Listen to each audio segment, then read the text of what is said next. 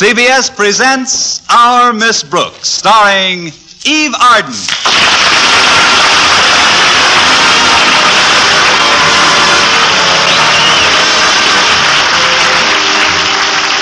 Our Miss Brooks is an English teacher at Madison High School. She can tell you everything you need to know about the present and past subjunctive, but she's not at all sure about the future. That is, her romantic future with biology teacher Philip Boynton. Like most men of science, Mr. Boynton is quite modest and reticent, especially when it comes to women. Well, this, of course, is in reality. But in the dreams of Connie Brooks, he's sometimes quite another fellow. Listen. Miss Brooks, I've decided to throw caution to the winds. May I call you Constance? Of course. Thank you, darling. Darling, with a little encouragement, this lad will do all right. You're so lovely, so beautiful, so alluring. So why are you standing so far away? Oh, is this better? Oh, much. You're only 10 feet away now. Well, if I get any closer, I'm liable to kiss you. Please, dear, you're standing on my foot. Oh, my darling, when you're close to me like this, I feel enchanted. I seem to hear a little angel singing in my ear. What's that? Oh, fine. My little angel turns out to be Big Ben. Oh, quiet, you little dream butcher. Come in. Are you awake, Connie? Oh, yes, darn it. How are you this morning, Mrs. Davis? Oh, fine, dear. My, you must have had a very exciting dream. Aren't you warm with all those covers wrapped around you? Oh, I didn't notice them. Pardon me while I unravel. Certainly, dear. And while you're at it, you might as well unpucker, too. I brought you a little breakfast snack up on this tray, Connie. It's a brand new recipe I've just discovered. Oh, that's very considerate of you, Mrs. Davis, but I'd rather not try any of your new recipes for breakfast. The last one, as I recall, was Peruvian sprats fried in garlic salt and almond paste. Oh, you love this little dish. It's a sort of a cereal. I got so tired of the ones that crackle and pop in your plate.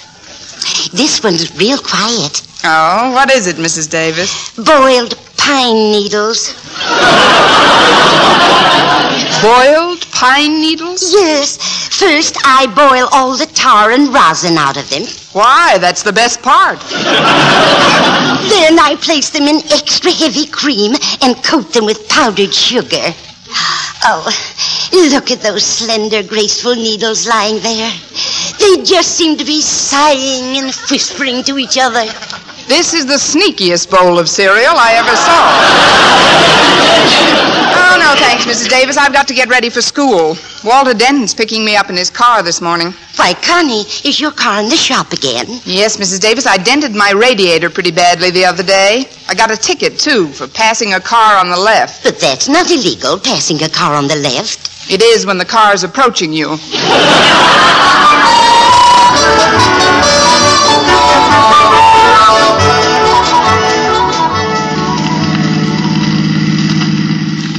Oh, I'm certainly enjoying this ride, Walter. It's a beautiful day. Oh, it sure is, Miss Brooks.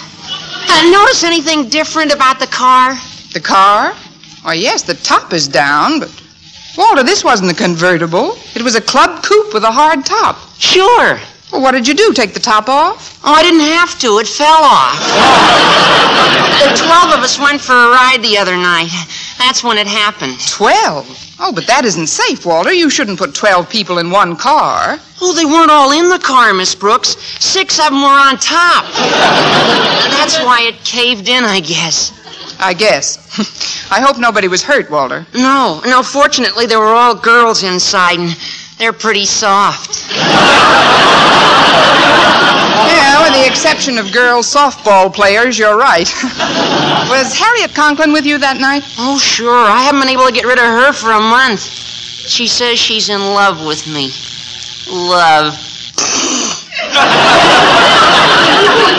That is either cynicism or sinus trouble. What's the matter with Harriet Conklin, Walter? Why don't you like her? Well, outside of her being the principal's daughter, there's nothing the matter with her, but she's always chasing me.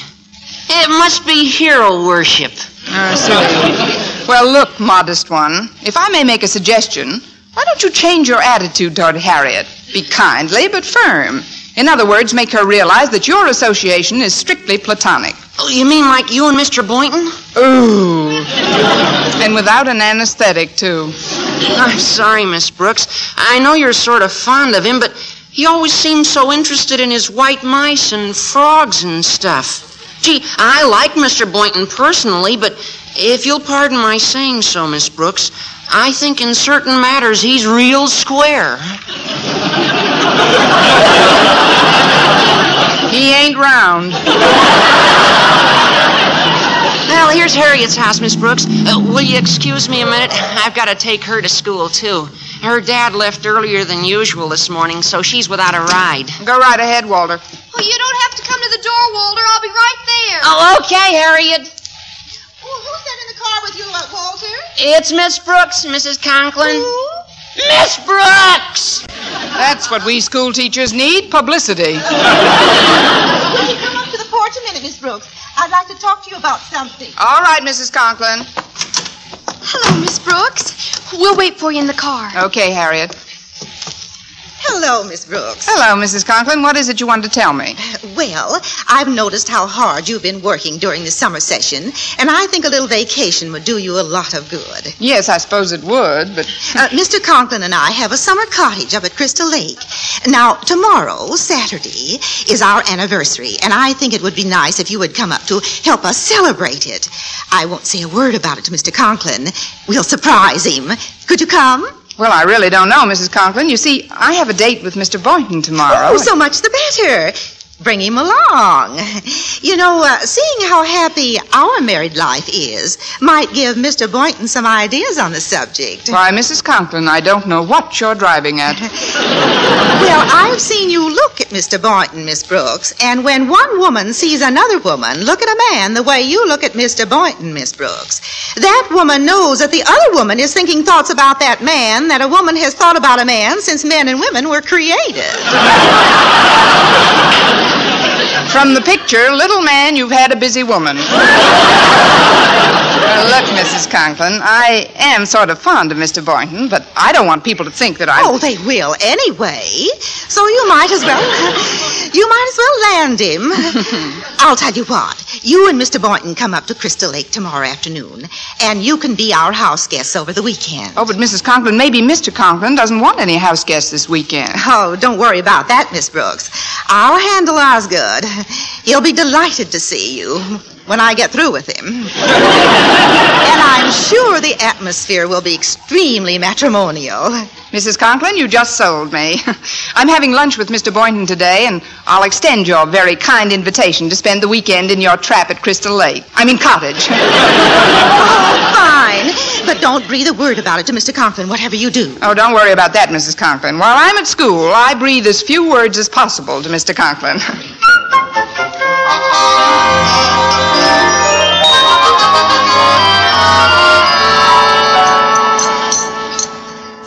Well, how do you like the food in the school cafeteria this year, Miss Brooks? About the same as last year, Mr. Boynton. At least this beef stew is the same as last year. In fact, that's when I think it was made. Oh, this chili is pretty good. Would you pass the catsup, please? Oh, surely. I think the salt and pepper are over on your side, too. Salt and pepper on chili? Well, I like things well seasoned. Would you pass the horseradish, too, please? Here you are. Oh, thank you. Now, a little mustard, and I'm all set. For the coroner. What do you drink with your lunch, Mr. Boynton? A lit can of Sterno? I'm afraid I have a cast iron stomach, Miss Brooks. Really? Who helped you carry it to school? I've always liked hot dishes, Miss Brooks. I think spicy things enhance a meal tremendously. That goes for living, too, doesn't it, Mr. Boynton? What do you mean, Miss Brooks? Mr. Boynton, instead of our usual Saturday night date, how would you like to go away and spend a weekend together? Oh, what a shame, Mr. Mr. Boynton. You've got chili all over your red tie. I'm wearing a blue tie. It's red now. I didn't mean to shock you like that, Mr. Boynton. I just thought it would be nice to get away for a while. Say, up to Crystal Lake. Oh, but... Check your motorboat, mister. Look, Mr. Boynton. Mrs. Conklin has invited us up to their summer cottage because tomorrow's their anniversary and she wants us to help them celebrate. Well, I wouldn't want to deprive you of any fun, Miss Brooks, but... Good. What time will you pick me up tomorrow? Well, I guess I might as well be a good sport. I'll call for you at 10 o'clock. Fine. Pardon me, Miss Brooks. Mr. Boynton. Oh, hey, hello, Mr. Conklin. At ease. On your way back to class, Miss Brooks, I'd like you to stop in my office for a moment. There's something I'd like to discuss with you. Certainly, Mr. Conklin. I'll be there in about 10 minutes. Very well. As you were. You'd never know Mr. Conklin spent some time in the Army, would you? Mr. Conklin was a major in the last war, Mr. Boynton. He served for 5 years. Was that so? In what theater? Low State. He sold war bonds in the lobby. Of course, from the shape of his head, I could have sworn he spent some time in the Pentagon building. I wonder what he wants to see me about. Or maybe it's that promotion to the head of English department you've been hoping for. Yes. Or he might have reconsidered about giving me a couple of weeks off with pay.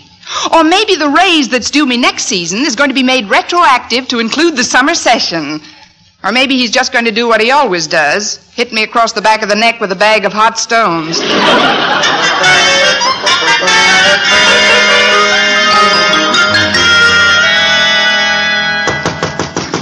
Come in. You wanted to see me, Mr. Conklin? Oh, yes, come in, Miss Brooks. Sit down, won't you? Now, I have no desire to pry into the personal lives of any of my teachers. Good for you, Mr. Conklin. I always say that a person... However, I've noticed that lately you're spending quite a bit of time both in and out of school with Mr. Philip Boynton. People are beginning to talk. What people, Mr. Conklin? Well, members of the school board. They're still considering you as a possible new head of the English department. You know how they feel about fraternization among the faculty at Madison, Miss Brooks.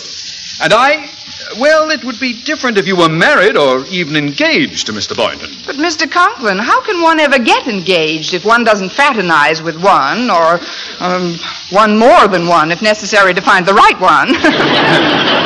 That is your problem, Miss Brooks. Now, I'm not asking you to stop seeing Mr. Boynton completely, but I do wish you'd think twice about your public meetings. Maybe you could... Find a hideaway? Miss Brooks, that's not what I had in mind at all. Me either, but don't knock it until you've tried it. That is, I wasn't going to... My anniversary is tomorrow, and I'm going to surprise Mrs. Conklin with a little trip to Crystal Lake. We have a cottage there, you know. Yes, I know.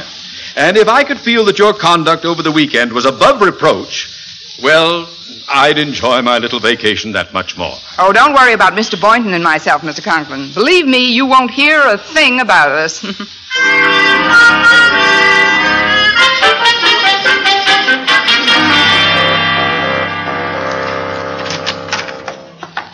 You, Martha, I'm home from school. That's nice. Go in the pantry and make yourself a peanut butter sandwich, Harriet. Harriet? It's me, Martha. Osgood. I'll be right down, dear. I've been expecting Harriet any minute. Osgood, I've got a surprise for you. Well, now, that's a peculiar coincidence. I've got a surprise for you. You have? What is it? Now, what's yours? Well, I thought it would be nice if we spent our anniversary in the cottage at Crystal Lake. Oh. What do you say, Osgood? Shall we get away from it all this weekend? Yes, that's not a bad idea. Oh, good. I know we'll have a grand time, dear. Now, what's your surprise? My surprise? Well, I thought it might be a good idea if we spent our anniversary at Crystal Lake. Oh, why, Osgood, that's a wonderful idea. Hello, Mom. Hi, Dad. Oh, hello, Harriet. Now, if you'll both sit still for a moment, I'll acquaint you with my rarest scheme of the season. I mean, this is rare. What's rare, dear?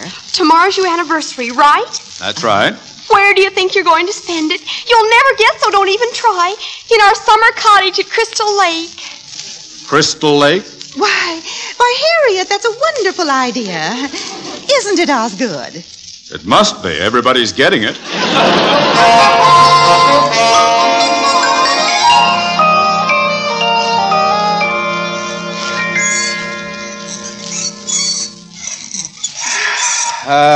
This is the life. I'm certainly glad we didn't close this place up on Labor Day like we usually do. Oh, I knew you'd enjoy yourself here, Osgood. Now, just relax and smoke your pipe. I've got a little dusting to do. Think I'll take a little nap. This hammock is very restful. Before you go, how about a little anniversary kiss, huh? Oh, but Osgood, it's only 1 o'clock in the afternoon. We weren't married until 3. That's all right. Let's have a little preview. Osgood, I declare I don't know what comes over you when we come up here. Must be the mountain air. It must be. Come here, baby.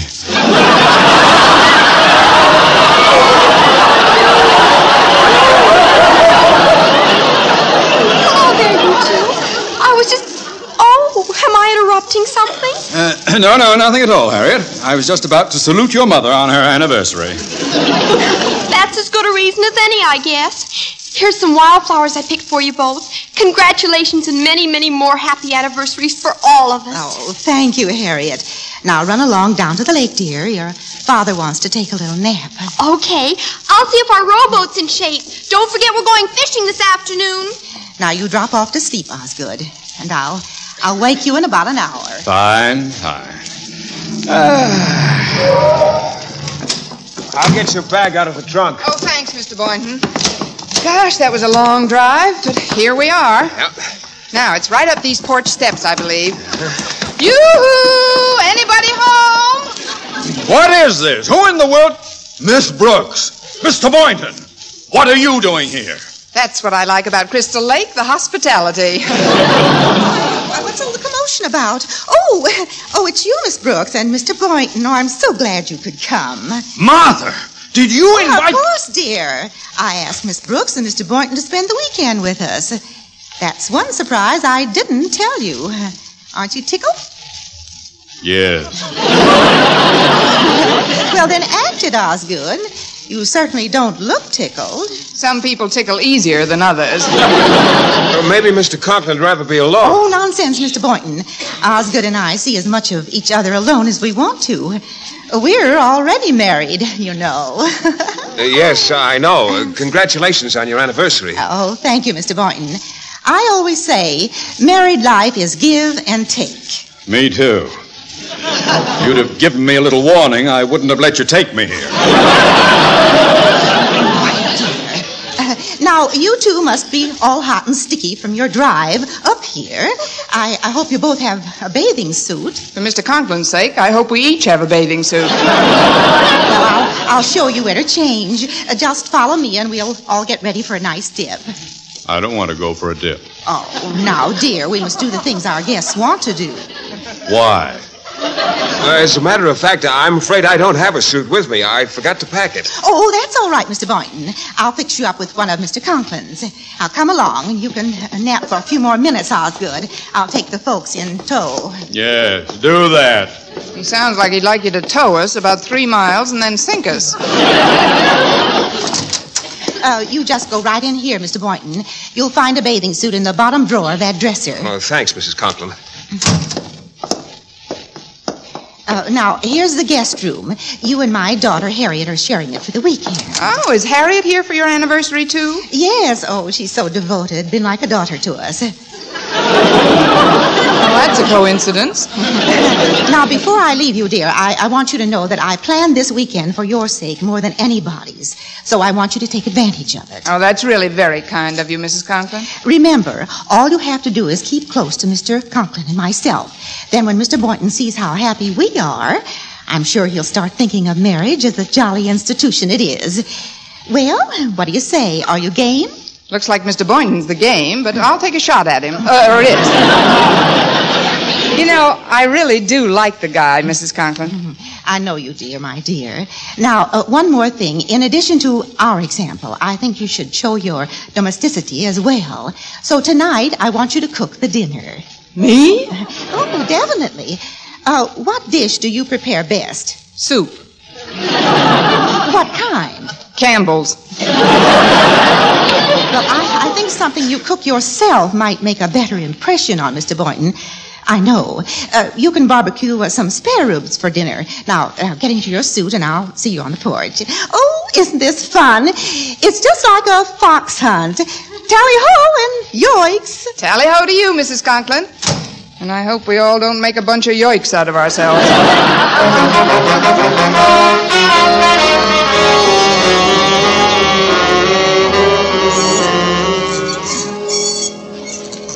Stop rocking the hammock, Martha. I'm getting seasick. Very well. Now, remember, Osgood, we've got to make a good impression for Miss Brooks' sake. I don't like it, Martha. I never did believe in this matchmaking business. Besides, I thought we'd be alone, at least part of the time.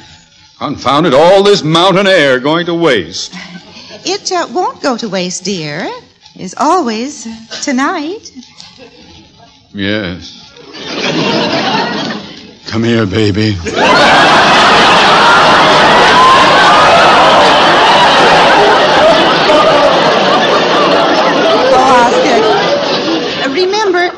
Remember what I used to call you when we were first married? Yeah.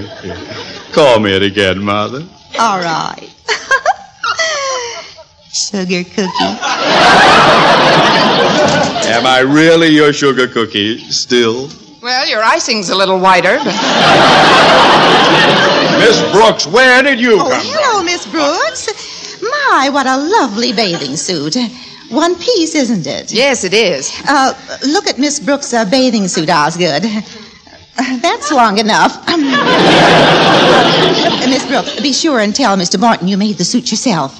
Men love practical women. Oh. Hello there. Everybody all ready? Oh, it's Mr. Fox. Mr. Boynton, I mean. Mr. Conklin's suit fits you perfectly, Mr. Boynton. Don't you think so, Miss Brooks? Yes, it's very nice. Aren't the sleeves a little wide at the wrist? That is one of my older ones. That's quite a suit you have on, Miss Brooks. She made it herself. Didn't you, dear? Yes, out of an old stocking and some pen wipers. Let's go down to the lake, huh?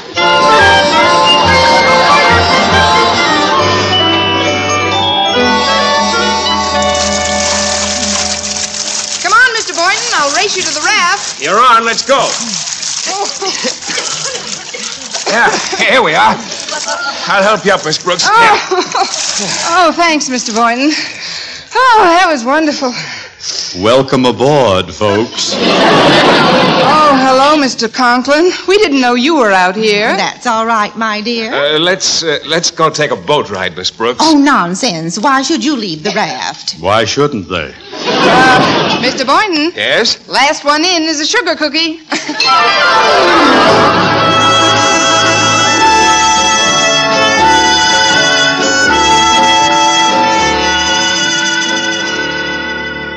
We've been walking along the shore for quite a ways, Mr. Boynton.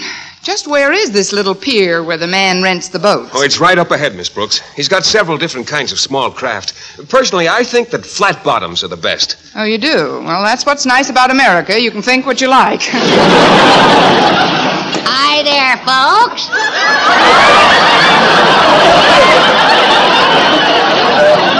I guess you want a boat, huh? Best way in the world to SYH. SYH? Spend your honeymoon. Oh, we're not married. We're just here to... Oh, not married, huh? Up here for a little PS, private smooching.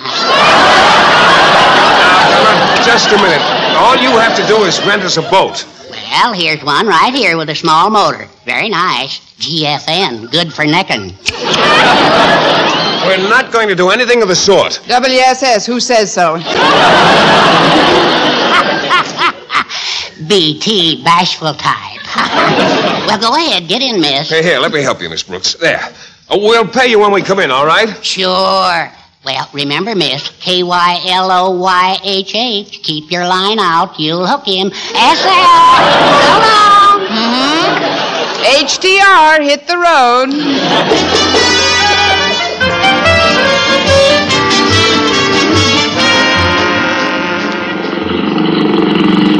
How do you like the ride, Miss Brooks? Oh, it's very nice, Mr. Boynton. I think we better turn around now. We're pretty far from the pier. Hey, that's funny. The steering wheel seems to be stuck. It does?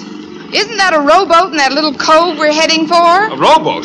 Oh, yes, it is. I'd better cut the motor off. We're heading right for them. Oh. No, the ignition lever is stuck, too. Oh, my goodness. You've got to do something, Mr. Boynton. We're getting pretty close to that rowboat.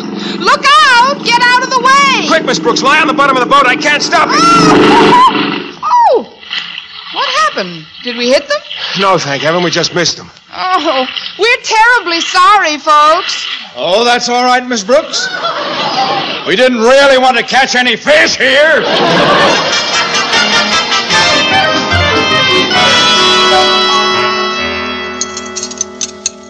Oh, I love eating out in the open air. I'm sure that the spare ribs Miss Brooks barbecued will be delicious. Don't you think so, Osgood? I think I should have made them. My barbecue. But Mr. Boynton will enjoy them so much more because Miss Brooks did it. Won't you, Mr. Boynton? Well, yes, I suppose Here I they would. are, folks. I hope they turned out all right. I fixed a plate especially for you, Mr. Boynton. Thanks, Miss Brooks. Well, let's fall to, everyone. Oh, I'll bet they're delicious. Might as well taste it. What is this, anyway? No good? It tastes like charcoal. Did you do what I told you, dear? Barbecue the ribs slowly with a nice, smooth, glowing bed of coals. Certainly, I had a lovely bed of glowing coals right over the ribs. I'm going into the house and cook myself an egg. Wait, dear, I'll fix you something. You can't cook any better than she can. But, Daddy, this is your anniversary dinner. Yes, dear. Let's be cheerful. Oh, how we danced on the night we were wed. Anniversary my foot. I'm going inside. We danced and we danced, but she wouldn't drop dead.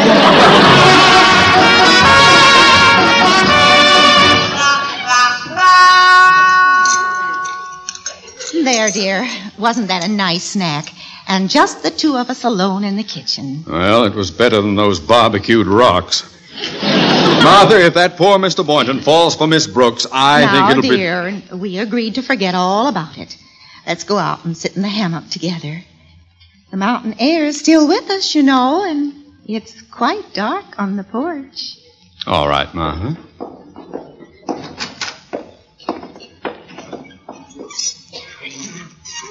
What's this? Who's that in the hammock? It's us, Daddy. Us? Harriet and me, Mr. Conklin. Happy anniversary. Hey, it's Walter Denton, Daddy. He got here while you were inside. I invited him yesterday to surprise you. This is the last straw. Now, calm down, Osgood. Remember your blood pressure. It gives him kind of a purpley look, doesn't it? I've got to be calm. Let's go for a little stroll, Martha. Maybe we'll run into Mr. Boynton and Miss Brooks somewhere. I doubt it, Mr. Conklin. We're at the other end of the hammock. Oh, no. I'll be all right. I'll be fine. Come, Martha. Let's go into our bedroom and go to sleep. Maybe when I wake up in the morning, this will all be bad... We can't go into our bedroom together, Osgood. Now that Walter's here, Harriet and Miss Brooks, and I will have to use our room. You and Walter and Mr. Boynton will have to sleep in the guest house. What? Now this has gone far enough. I'm going to tell you people something. Before you do, Mr. Conklin, I'd like to ask you a question. What is it? How are my chances of being appointed head of the English department? You don't have to answer now. You can think it over and tell me right after I've blown my brains out.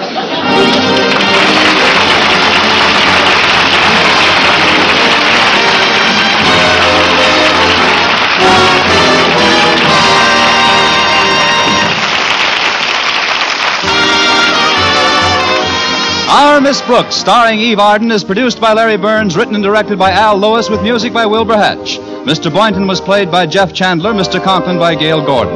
Others in tonight's cast were Jane Morgan, Dick Crenna, Gloria McMillan, Noreen Gamale, and Dink Trout. Bob Lamont speaking for CBS, the Columbia Broadcasting System.